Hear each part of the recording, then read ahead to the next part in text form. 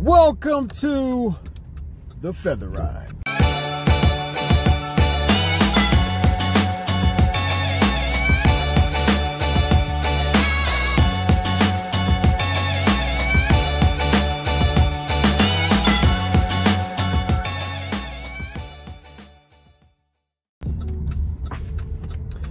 All right, so it's time to DeWOF again. I recently posted something on Facebook about Uncle Kenny. Just a random word of faith study that I did. Found an interview that he had with Paul Crouch from TBN. It was a TBN show, and I believe it was called Let Us Reason. So this is back in 1988.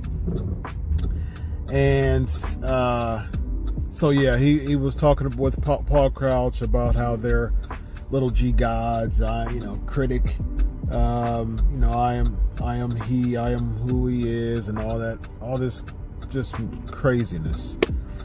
And it was just mind-boggling to me that there are still people out there who defend Kenneth Copeland. I mean, people were saying that he's anointed, and not to talk down on someone who's anointed. And we already, check out my one on Benny Hinn about debunking that, and DeWOFing, DeWOFing that. Touch not the anointed. But man, it's just, I just thank God so much. God is so good, y'all. I mean, he's so good, because I'm a doctor in psychology. All right, so I deal with clients. I deal with patients every day. I provide therapy every single day to patients, and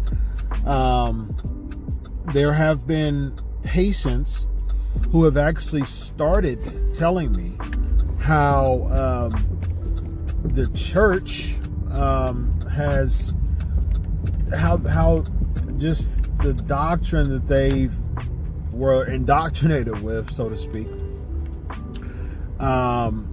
has jacked them up mentally. And I've talked to other people even away from work too. I've had plenty of messages with people like that. And man, it's like the more I am in my field, the more I just really have a mission to DeWOF scriptures and just really focus on why I got my 2 degrees, which is forensic psychology, Ph.D. and a master's in theological studies, to really integrate the psychological impact and even ramifications on theology, because that is really an area that is really untouched for the most part. There are so many psychological ramifications of bad theology, y'all. I mean, I'm telling you. That's the reason why I'm fascinated with studying cults and Christian cults, because I'm into theology and apologetics so much that I want to really rightly divide the word of truth. I really want to present a sound doctrinal presentation to Scripture. Otherwise, I can't. I love Jesus so much and I love people so much that I can't see.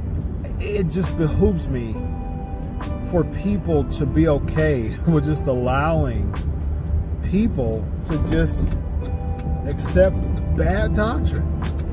People are hurt from that stuff. I was wounded for a long time when I got out of the Word of Faith movement. And it just really, I have such a passion to defend the gospel. Like, apologia is so important to me. It is one of my essentials to defend the gospel, because you have so much bad doctrine, and it indoctrinates people. That becomes their paradigm. Your paradigm shapes your worldview. It shapes your way of thinking.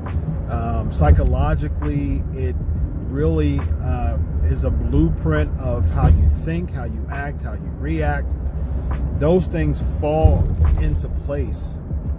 And man, it's so just alarming. It's so alarming how people can just accept bad doctrine and defend it and defend bad doctrine. And to be fair, I mean, for a while during my Word of Faith journey, I was that guy. I was the guy just being indoctrinated with bad doctrine and defending that mess. And so I understand how it is to be on the other side of like, oh no, you're not saying that. No, you're not. You know, you're touching God's anointed and all of that. And you know, praise God, I'm on the other side of that. And I really have a heart to really expose that mess, man. I mean, it's I would even say that it's even more dangerous to an extent, because it's very subtle and it's very deceptive, because it's within Christendom. Like, the Word of Faith doctrine is within Christendom, so it's easy to just overlook it. Like when you have other faiths like Hebrew Israelism, Mormonism, Christian Science, and other people who uses Scripture as a basis or as a foundation of their worldview. Jehovah's Witness is another one. It's easy to look at those because they have like red flags, like, you know, we don't procreate to become God, and, you know, Satan and Jesus aren't brothers, and you know, we don't misconstrue John 1 as in the beginning was the Word, and the Word was with God, and the Word was a God, and you know, we don't believe that you're saved by your bloodline when it comes to culturally. You know, we're saved by the blood, you know, as Colossians 1 would say. So, you know, within those camps, it's easy to refute other camps that uses Scripture, but just, I mean, totally butchers it for their systematic. But when it comes to Word of Faith and prosperity gospel doctrine, it's within Christendom. And so it's easy to overlook it. And it's easy to even get to allow it to spread. And that's how it becomes very cancerous. And so, man, people defending that crap, I'm like, whoa, man, that's something else. But I'm going to DeWOF another scripture. I was looking at a lesson plan from Kenneth Copeland Ministries, and it was talking about faith. And it used Hebrews 11:1 as a way to activate speaking faith. Kenneth Copeland said this plenty of times. Word of Faithers, particularly Kenneth Copeland in this context, they use faith as a force, and they, you know, faith is a force. God created, you know, God made creation by faith. That's another line that they'll be used. They'll use Genesis 1 as God created it by faith. Faith is like a force or a superpower, like a big magic wand, so to speak.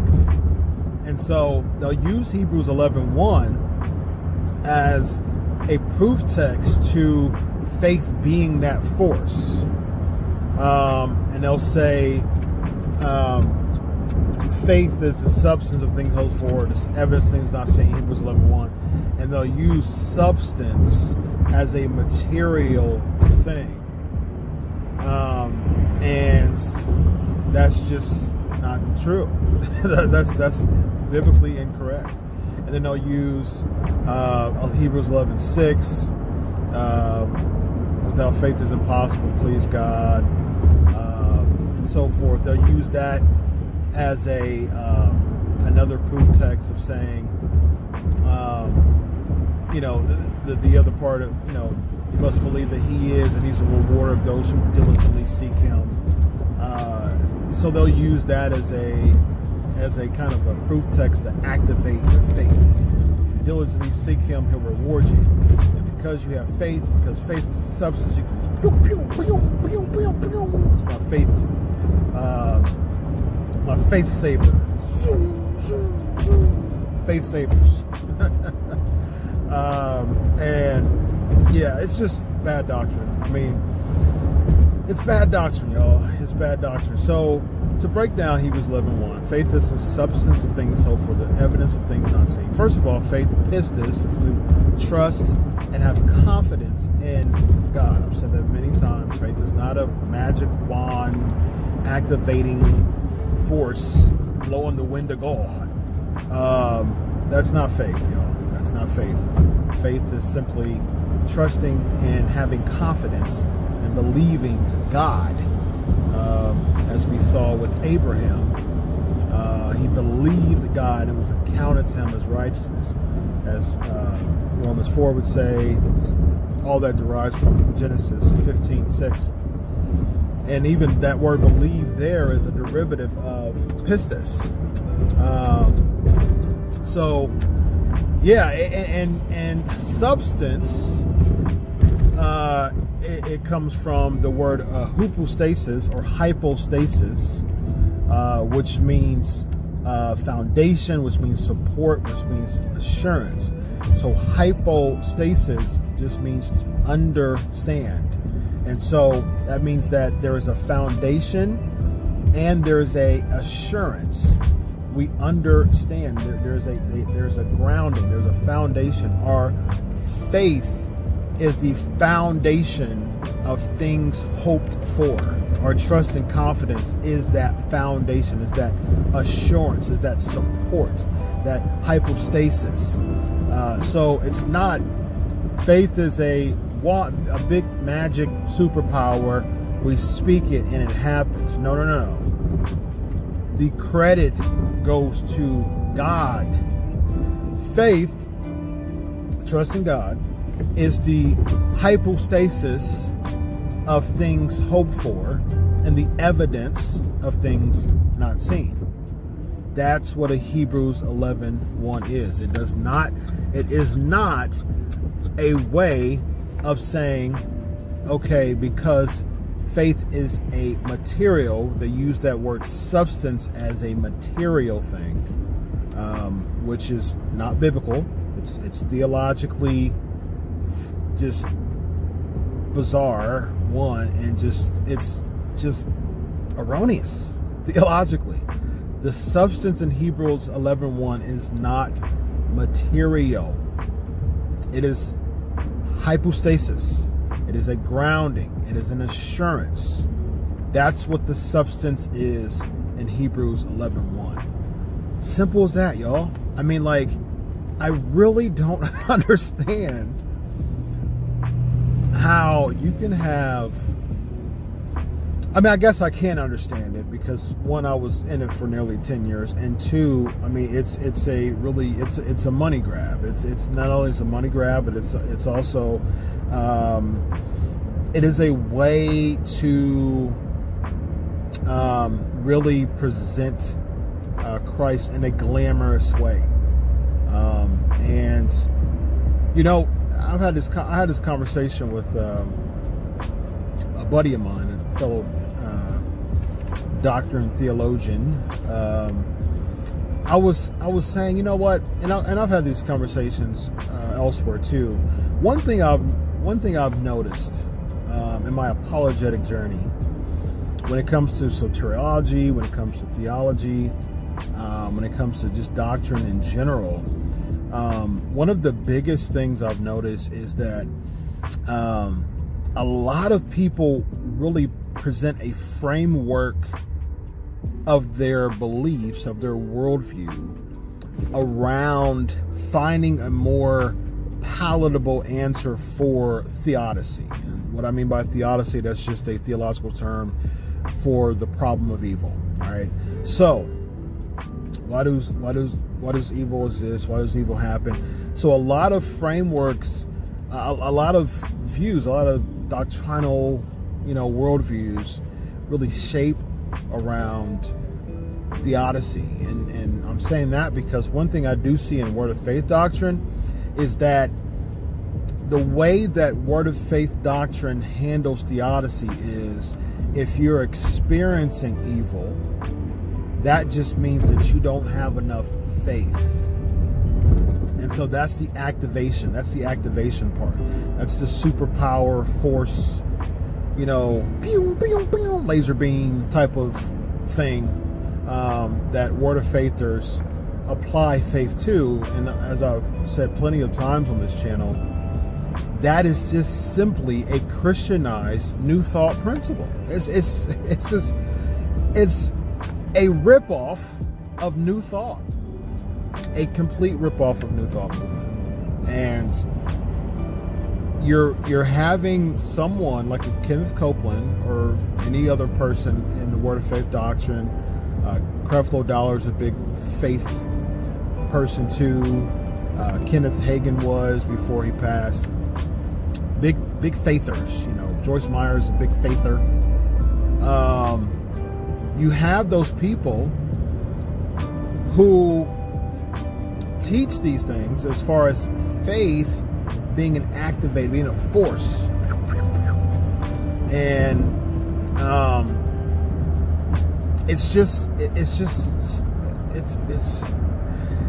I grieve at that stuff, because you really have hundreds of thousands of people doctrinally in their head created a worldview saying that if bad things happen in my life, that just means that I don't have enough faith. Where Jesus clearly says in John 16:33, you will have trials or you will have troubles.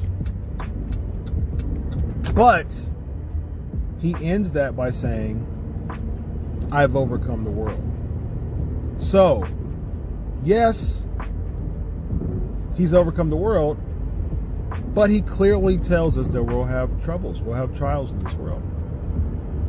And so, that alone is a smoking gun scripture against Word of Faith doctrine, and there's plenty of smoking gun scriptures. But I just find it so odd and so weird that you can really formulate a complete worldview based on cherry-picking scriptures. And to be fair, Word of Faith isn't the only thing that does, the only worldview that does this. There's plenty of other worldviews that does this, that just cherry-pick scriptures and just use that as a framework of why they should support their worldview. And not only support their worldview, you have leaders proselytizing this stuff to other people. And just imagine proselytizing this stuff to a non-believer, like, yeah, if you come to Jesus and you have faith, the only thing you have to do is just activate your faith, and you come to Jesus and you'll receive everything that God has is yours. I am who he is, as Paul Crouch and Kenneth Copeland would say. And so things don't happen, and you pray and read your Bible and fast and do all the essentials, and you're still experiencing a season. That would psychologically cause someone to say, well, I tried this faith thing, I tried this Christian thing, but didn't work out for me because I guess I'm not doing it right, so I'm just not going to do it at all. So just think how dangerous that is, just theologically, just think how dangerous that is. And so that's why I love Jesus so much, and I love people so much. I love God with all my heart, soul, mind, and strength, and I love my neighbor as myself. It would be dishonest of me, and it would just be straight up insensitive for me to tell somebody in love when they're going off, if they're walking toward a cliff, if they're just having fun, kind of pretending they're at some type of sightseeing or something like that, or if they're just like aimlessly walking somewhere, just like, you know, life without Christ, I would defend. And you're walking off a cliff, and I'm just like, well, they'll get it. Like, it would be so insensitive to me. And I think what we should understand with the Word of Faith doctrine, and particularly in this context with this passage in Hebrews 11:1, we cannot use faith as a superpower. We can't use faith as a force. That's not biblical, y'all. It's just not biblical. Faith is trust and confidence in Christ. That's what faith is. That's why Abraham had faith. He was rewarded for his faith. Because he trusted and had confidence in God. The Word of Faith doctrine says, because you have faith, you can speak things. And I was even looking at that lesson, and they misconstrued. It was so bad that one of the bullet points said Abraham had faith and he was able to speak things that were not as though they were. That's not what Romans 4 says. That's not what Romans 4 says. Oh, so terrible. So terrible, so terrible. It was a verse they used in Genesis about the creation story, and they put by faith in brackets, and they cited it as the New King James Version. And it did not say by faith in brackets in the New King James Version. I mean, that alone is totally eisegeting scripture. And they use the Amplified quite a bit to add on to, their idea, which they misconstrue the Amplified version, but they use the additional words to fit their systematic. But they use the King James Version and they put by faith in brackets, and it wasn't even there. That's so terrible. So terrible. So Hebrews 11:1, substance is not material. Substance is hypostasis. Hypostasis. It is grounding. It is support. It is assurance. I am assured in Christ because of my faith. I am assured in the things I hope for because of my faith in Christ. But even with that still doesn't activate everything that I say, because I have to make sure, according to 1 John 5, that it's according to his will. So that's my prayer. Thy kingdom come, thy will be done on earth as in heaven. So we got to be very mindful of that, y'all. Be sure to like, share, subscribe. I am Dr. Chris Featherstone. This is another feather ride. And always remember, regardless of bad doctrine, regardless of butchering scriptures, God is still on the throne. Come on, somebody. Hey!